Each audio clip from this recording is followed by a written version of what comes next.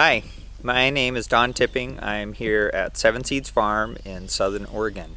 This is also the home of Siskiyou Seeds, which is in year 12 of being a bioregional seed growing, trialing, breeding, and distribution network for our area and the larger Pacific Northwest bioregion and beyond. I wanted to share a few of the points that I think about of why I'm excited to grow seed and do this work, and why I've really devoted the last 25 years of my life to doing this.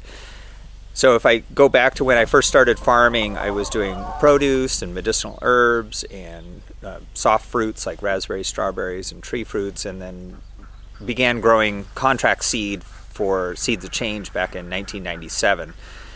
And gradually began to do contract seed production in a wide diversity of flowers, herbs, and vegetables for about a dozen different national seed companies. And then in 2009 began the initiative to do Siskiyou Seeds, starting as a small little thing, and now we've grown to where we have about 700 varieties that we sell through a network of seed racks in Oregon and Northern California, and then through an online web store.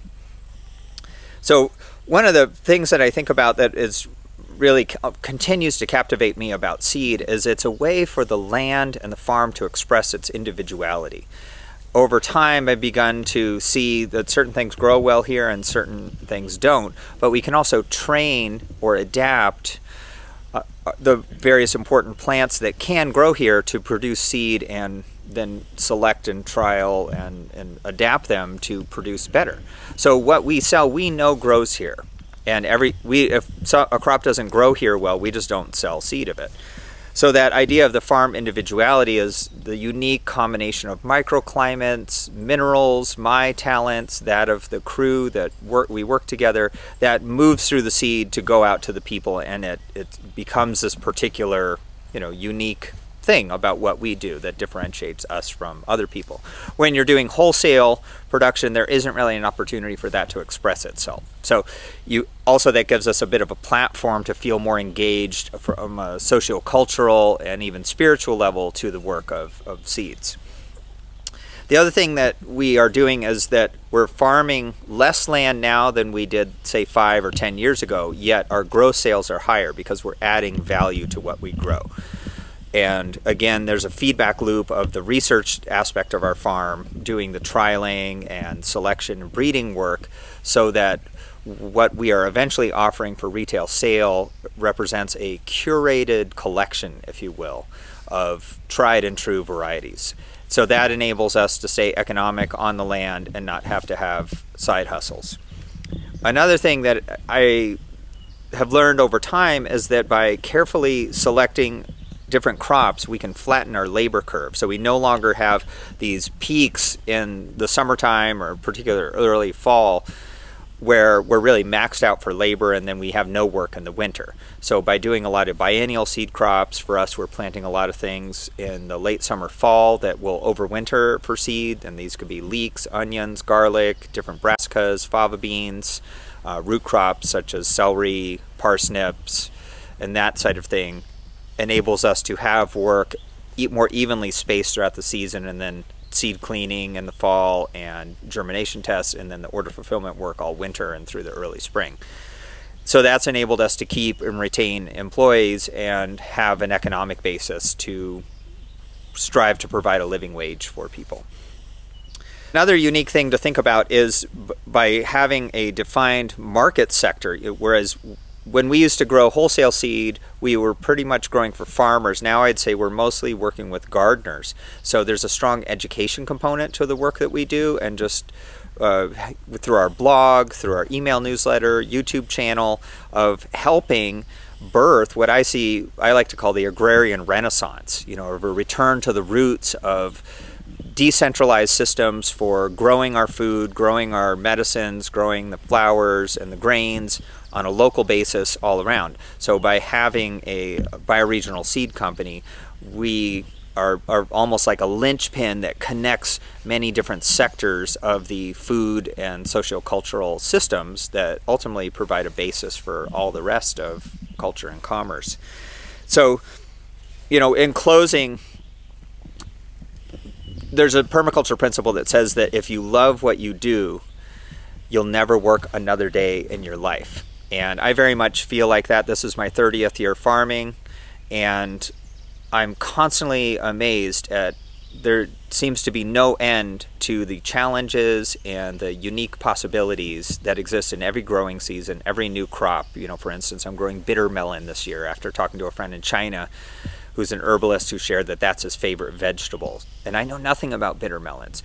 I don't think I'll ever exhaust the incredible biodiversity out there in terms of learning how the plant grows, what its reproductive mechanism is, who's the pollinator, what's the isolation distance, how do we get seed, how do you germinate the seed.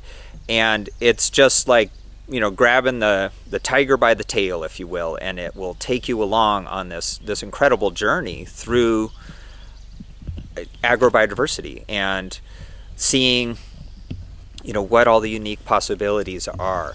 And I think having that passion requires having enough diversity of the different tasks on the farm and the land and the different crops and the mixture of challenges so that you never reach burnout.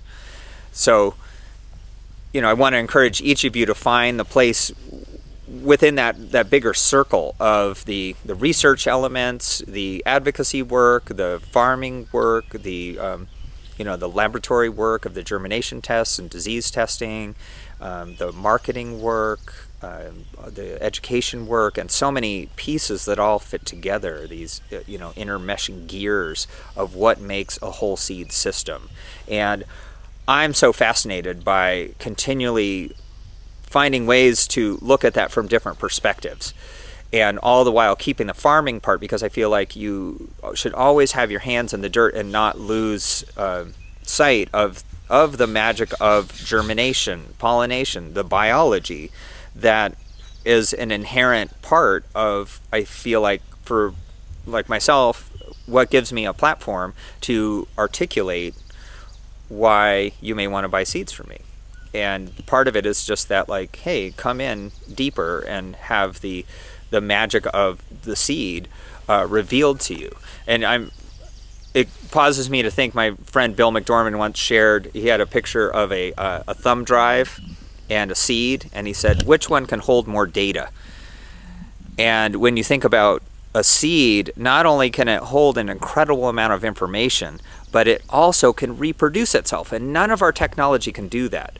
So by aligning yourself with these life forces, particularly those that can self-perpetuate, sure, they may need a little bit of help from us humans, we will always have a job.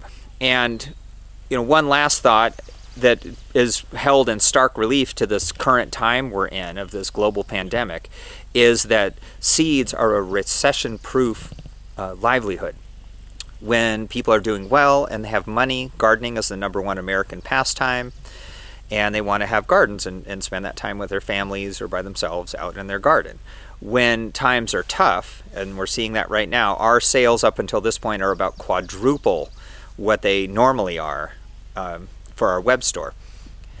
When times are tough, people grow gardens because they have uncertainty about our food systems, and they want to grow more of their own food. And again, just dovetailing back into how can we create decentralized systems for meeting our own needs and shortening supply lines. And that is, I feel like, one of the most vital works to address industrial late-stage capitalism, is how to decentralize our food systems. And it starts with seed, and then we have to be engaged with the farmers and the chefs and the people that eat it and the food justice activists and who's getting it in the school gardens and that whole big picture. And it's almost like how John Muir said once, that when we tug on any part of nature, we realize it's connected to every other part.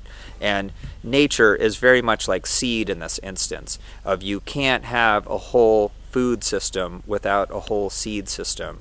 And certain parts of our food economy have been asleep to this for a while, and now is an incredible time to strike the hammer when the iron is hot and get involved in seed, and it will lead you on a beautiful path. Thank you.